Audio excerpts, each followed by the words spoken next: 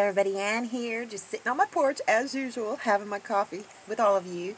And it rained all night last night, and so it's one of those precipitous days.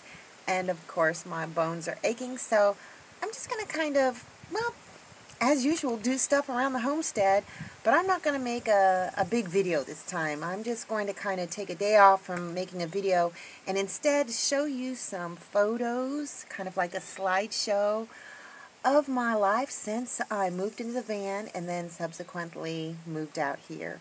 So here, take a look at some of the most awesome moments.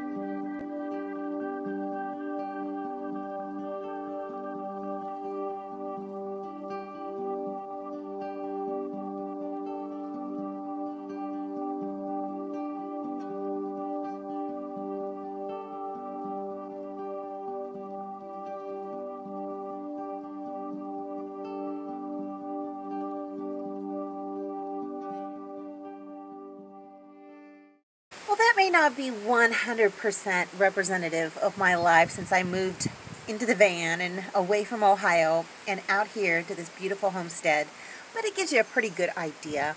I really had a lot of fun living and working out of that van, and when I look back in the back of her, I just feel kind of melancholy because it just looks terrible in there, and it used to be so cozy and quaint.